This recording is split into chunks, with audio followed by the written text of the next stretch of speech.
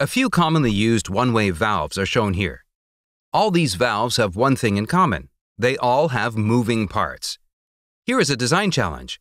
Is it possible to design a one-way valve without any moving parts? Most of us will feel like this is an impossible design challenge, but not for design genius Nikola Tesla. Nikola Tesla has developed a one-way valve without any moving parts. In his patent, he named this valve a valvular conduit. In this video, we won't only learn the workings of this valve, we will make an attempt to understand how Tesla's mind worked during the development of this brilliant product. Let's consider this design, a simple channel with some undulations on the walls, as shown.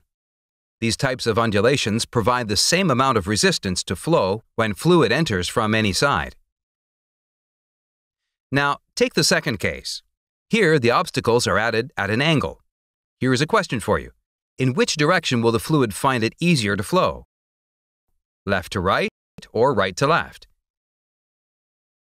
Your intuition says that the right to left flow is easier, doesn't it? Why is this so? The flow is the converging type when it goes from right to left, but the diverging effect will take place when the direction of the flow is reversed. The physics of converging and diverging flow are quite different. In converging flows, as the area reduces, the velocity will increase along the flow. This velocity increase means that the pressure will drop along the flow. For diverging flow, the case will be exactly the opposite. The pressure will increase along the flow. This pressure increase is called an adverse pressure gradient condition. As the pressure increases along the flow, the fluid particle decelerates along the length, and after a particular length, flow reversal could occur. This reversal will lead to flow vortices and energy losses. In short, diverging flow is a difficult flow to maintain. It offers far more resistance than a converging flow.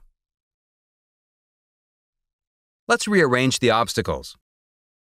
Here, few obstacles are connected to the wall, and the ones remaining are made smaller.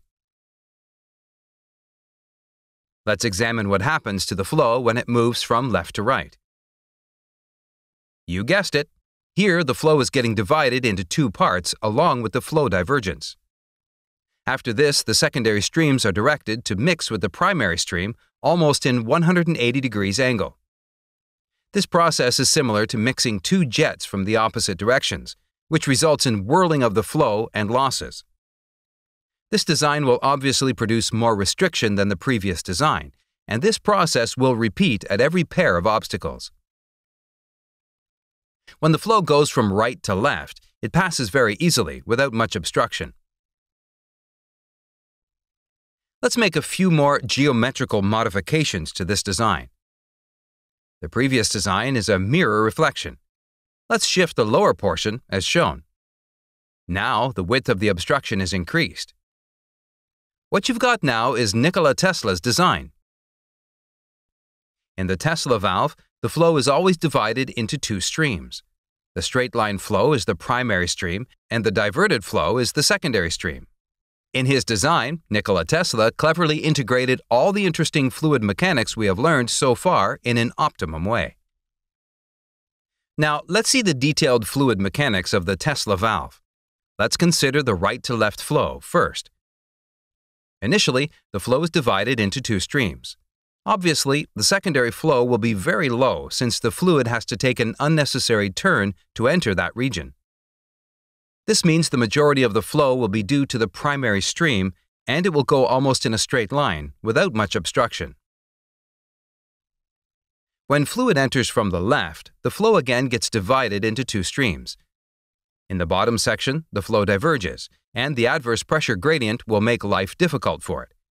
The second stream hits the bucket-like structure and loses its momentum. After this momentum loss, the flow takes an approximate 180-degree turn, which again causes flow losses.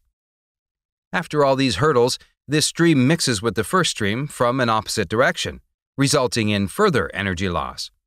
In short, when the flow goes from left to right, it undergoes a huge amount of obstruction. This process of sudden expansion, deflection, reversal, and mixing will take place at every unit. By adding many such units, the resistance can be further increased. Let's test the Tesla valve by connecting it at the outlet of a running pump. If the valve is connected this way, you'll notice a good amount of flow through it. Obviously, the pressure drop across the valve will be negligible. You just connect the valve in the reverse direction and the flow becomes drastically low. The pressure drop across the valve will be huge. The Tesla valve cannot block the flow completely, but this single-piece valve is highly durable, since it provides more resistance to the flow in one direction without any moving parts. It has found research applications in microfluidics and pulse jet engines. It is used along with a micropump to deliver fluid in very small quantities, as small as 3 milliliters per minute. Model valveless pulse jet engines use the Tesla valve to replace the Reed valve in conventional pulse jet engines. We hope you are awed to understand how Nikola Tesla's mind worked in developing this product. Please be a Learn Engineering member by clicking the support button. Tune in soon for another video.